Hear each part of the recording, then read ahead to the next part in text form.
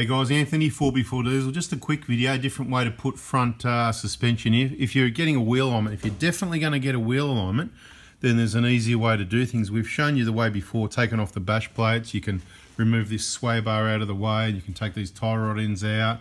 And then with these two bars out of the way, what's right in the picture there, the strut, after you undo those three nuts at the top, and this bolt here at the bottom, which we're already working on, you just bring it out this way. But however, if you're going to be replacing these control arms with whatever you like, or getting a wheel alignment where they're going to use these adjusters here to adjust your camber and caster to get it all set up correctly, if that's going to happen, then there's an easy way to change your suspension. So it's optional. You might save a little bit on time or on labour, but then you're going to have to pay for a wheel alignment. And we're not saying that you need a wheel alignment. And a lot of places that say you need a wheel alignment after you get your lift kit, oh, absolutely, you must get one.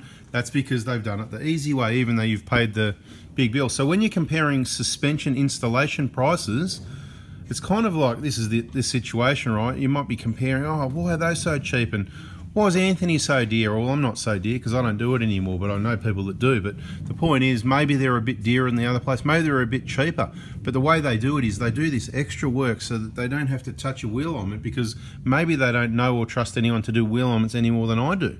So if you know someone that can do an awesome wheel alignment, then be sure to let them know. Can you please quote me on dropping the lower control arms? That is, take this bolt out. So these two bolts we've already removed here. Once this bolt comes out and these are loose, which is happening very soon, this whole lower control arm here is going to drop down out of the way, and later in the video I'll demonstrate. All we need to do then is undo those three top nuts. When I say three, not the one in the middle of the picture, the two at the front, and there's one hidden around the back there, see up the back there, right? Not the one in the middle, okay? Dangerous, you know, precaution, danger, disclaimer, all of that stuff, you know. Don't touch it if you don't know what you're doing, right? Just trying to help you out and give you some ideas here. It's one piece of the million-piece jigsaw puzzle, so subscribe, turn the bell on so you don't miss all the other bits and pieces that have got to come out so you can get it all together by the end. When is the end going to be? You never know. When is the end going to be? Anyway, right, so three nuts off. You can see that coil over, strut, whatever you want to call it, that assembly will drop straight out the bottom here soon. So what are we going to do now? I'm going to loosen these off.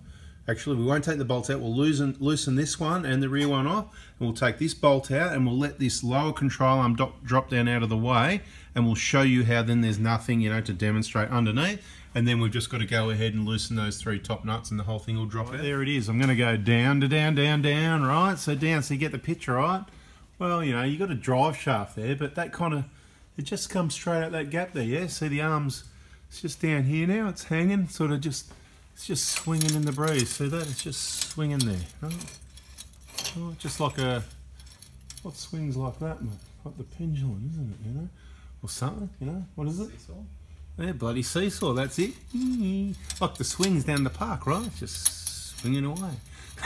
Anyway, right. There's the strut. See, nothing else is holding it in, other than, right. Just have a quick. Let's have a look at these bushes here, just so you can see. Genuine at three. This has done over 300,000. This one, hasn't it? Yeah, over 300,000 Ks, mate. They're pretty awesome stuff, those genuine. The only thing we don't like for the outback travel, see it's just a little weld there. It doesn't go all the way around, right? See, it doesn't go around there. It's just each side. They can break, you know, rare, but it can happen. It's like, you don't want to be on a trip and have that happen, do you? So lucky this one doesn't really go on trips. That's why it's getting standard suspension replacement. Three nuts up the top there. And if we're not careful, that thing will fall out and put a big dent in the concrete. Probably happened before. Nah, not quite. We do drop things, but not that. Anyway, we're going to lower the vehicle down. What are we going to take the arms out? Because we're changing the arms. We'll get the arms out first. We'll drop the arms out. Then we'll change the strut, right? Then we'll put the arms back in. That's a good option. Let's do that. This is obviously what it looks like when it's out, right? So you've got the hole in the middle for the shocker rubber and the center of the shock or strut or coil over, whatever you want to call it. The three empty holes where the nuts go, right? And just looking straight down, right, to the floor. Bang, straight in and out. That'd be why this one's laying there on the floor, because we just dropped it straight out. The arms, once again, drop straight out. Pull the two bolts out, straight out, you know, straight out, and they're gonna go straight in. So he's got the back bolt off, one of the front ones off. See, the whole thing's just, you know, bang, he's being, so muscles on the left arm holding it up, right hand like that, and then bang. Down she goes, straight down. Watch your fingers, mate. It's always when we're videoing things go wrong, right? And just bang, gently out she goes, just like that. Beautiful. That's just like the other one. You've got the old ones and the fresh ones. All right, let's get that nice clean one up and whack it in the vehicle. That's it, bringing it up nice and gently. Oh, careful, we don't want to scratch that beautiful new thing. Look at that, beautiful new top hats, genuine, springs, shocks. Over 300,000 Ks, probably a bit too long, but when you know what you're happy with, that's what you do. Make sure you've got a nut handy, do it up all the way. And then, of course, you can rest your arms and go and get the other two nuts and get those started when you're ready. I mean, we can demonstrate doing up all the nuts, mate. They want to watch you playing with your nut. I mean, doing up those nuts. There you go. Jeez, you're spinning those pretty quick. Beautiful. And the back one goes on, and then, of course, don't forget to tighten them up. There's people that have had those nuts, you know, suspension installers, forgot to do them up, you know, so not good. Make sure they just snip them up nice and tight. Torque spec, no idea. NFI, I think it is, but basically, yeah, we don't know. Just nice and tight. You know, it's an M8, standard M8. What? Probably 30 Newton meters. I'll take a guess to do the job. You're not going to bust it at that, but it's not going to come loose. Happy days. If you're wondering what tools, it's a 14 mil usually. You know, usually you never know who's worked on the car. We've had them other sizes as well, but usually they're 14 mil, and ratchet span is ideally what you want. Once you do it the front too, the easy two, rather than try and ratchet span, you get your finger around there like you did and tighten it up by hand. Bang, and just get those nice and tight like that. Beautiful. That's about 30 Newton meters. Beautiful. Right, and same on the one around the back. With that stock bash plate, you don't have to actually take it off. It's got some hooks there. You just be very careful because they can fall off, but you have to check the situation. But in this case, like happens quite often, we just take the 4 bolts out, then it swings down at the front, and that gets it enough out of the way that's to get to the control arms, the bolts. Right, here we go. Passenger side, up she comes. Gently. Oh, that's not scratch. That's just a bit of dirt because everything's dirty. It does rub as it goes past. You got to wiggle it a bit between that side and that side. And you know what? Nobody's looking anyway. It's not furniture, but look, it's not scratches. You get some dirty marks. You have to twist it. You can't get it in the hole. You got to get it in the hole before you get the nuts. Get the nuts. Screw it. Quick, screw it fast, mate. These people are busy. They haven't got time.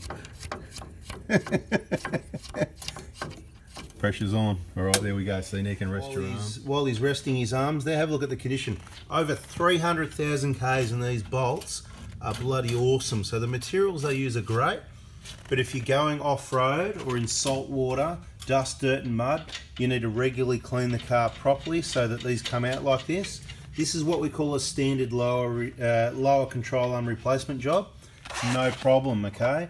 If they're all rusted and seized up and we've got to cut them out and replace them, the good news is we've got them in stock. They're on the shelf. We've got a couple of sets for each vehicle.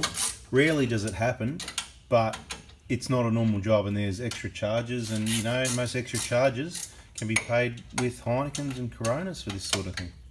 Mate, you're quick. I thought you were resting your arms. Well, a bit of yak down there.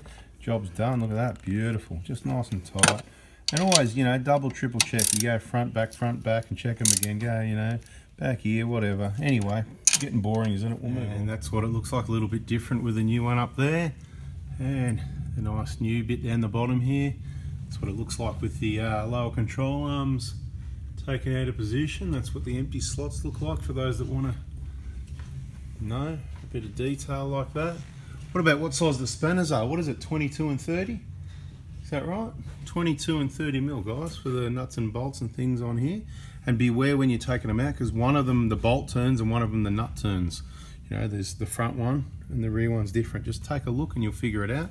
And we've got some other videos, I think, showing you how to do that too. Right, there it is. That's how they just slip back in position. The other side's already up, see? Just gently slip them in. They're not usually too hard to get in, unless someone's pressed the bushes and they've bent the arms. And that's one of the downsides of changing the bushes. They can be stuck really badly, these bushes in these arms. And that's where, okay, it's expensive to replace the genuine arm, but guess what? It's over 300,000 Ks, so it's like small money over the time, if you know what I mean. So you get that up in position, and obviously that's the bolt that goes through there. Spin that around, beautiful. This bolt is the one that's the nut. At the back, you've got to undo the nut. Do not try and turn this bolt because it's located in here, right? You'll get what I mean. The rear one is the nut. The front one, this is just the adjuster. Beautiful. That's what's used to adjust the wheel alignment. See? What do they call it? Eccentric. See, we've marked it because we're just putting it back where it was. Right, bolt goes through. But with the front one, the nut goes on. But see the nut? Let me show you. See that nut? Get there eventually. You got to screw it. So that is what doesn't turn on the front one. So just think of it outwards. At the front, it's the bolt. So furthest outwards. Front, you undo the bolt on the front one. On the rear, you undo the nut. So at the front, the bolt. Don't turn this nut. And on the rear, don't turn here. On the outside, you'll see what's about to happen. All right, that goes on, and then you spin the nut. And what size is this one again? 20. That's right. We said that. 20, 22. Yeah, we said that. We could be wrong though, so no, we reserve the right to be wrong in everything we do and say. Anyway, yeah. In all seriousness and all jokingly, you should always double check your information. But you know, there you go. Right. Right, there it is, right, and then what do? We're going to swing it up. Right, there we go, we'll swing it up, see how it goes up, and bang, just line up that bottom of the shocker. Look at this one-person job. Well, watch it, mate, watch out the camera there, mate. Get out of me way, he says, get out of me way, and we won't have a problem. Yeah, you got to sort of arm down a bit, arm's got to come down a little. So it's a little bit awkward, you know, on your own. It'd be better if I was helping instead of just holding the camera, yeah? But this is what we got to do to help these people out. So I get it lined up, not too bad, right? A little bit of wiggling and pushing it. Oh, wrong way. No, just joking. Wrong way, mate. Take it back out. It's got to go the other. Anyway, the nut goes on the other side.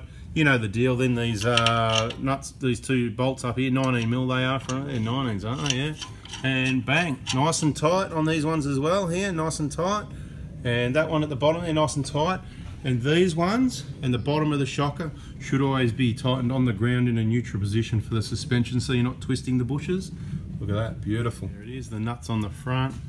So what I do, personally, I tighten these up, tighten them up, and then put on the ground and then loosen them and tighten them again, or tighten these up just so it pulls the bolt all the way through, and then loosen it and just do it up finger tight, so then it's on the ground and hit it again to do it up. Do you know what I mean? So at the end of the day, as long as you're not twisting, look, to be quite honest, the difference. So if you do a suspension install, a lot of people say, oh, you got to loosen all this, whatever. The biggest cause of damage on these bushes is when the bolt seized and people twisting them doing wheel alignments. But when you do a suspension lift, it's depending how much you're going up, you should sometimes loosen these, but most of the time it's only it's like literally, if you measured in degrees, we're talking single digits, a couple of degrees, a few degrees, very little change in the angle, if you know what I mean, and the rubbers can twist a lot more than that. But sometimes putting too much twist on bushes is what's going to cause the problem. So although there is a precaution there to tighten on the ground, it's not a massive big deal. Usually the bushes that fail, this type of bush, is the rubbish ones. Anyway guys, that's the video. It's getting boring. Thanks for watching. Hope you liked it. Smash the like button. Catch you on the next one. And bada bing, we're out of here. You know, subscribe, turn the bell on. See ya.